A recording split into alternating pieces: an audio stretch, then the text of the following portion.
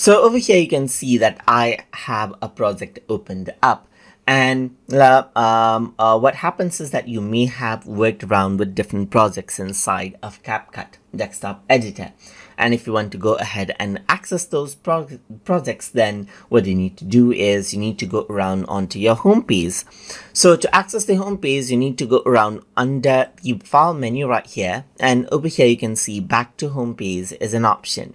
And once you click on it, then you simply get back onto the home page and you have access to all of the projects that you have worked with, as you can see right here. So you can go around and click on, let's say for example, this project, and it opens up that project right there.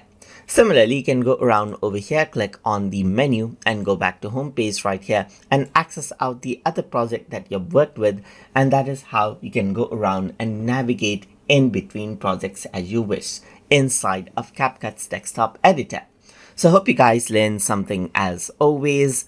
And as always, please like, comment, share, and subscribe.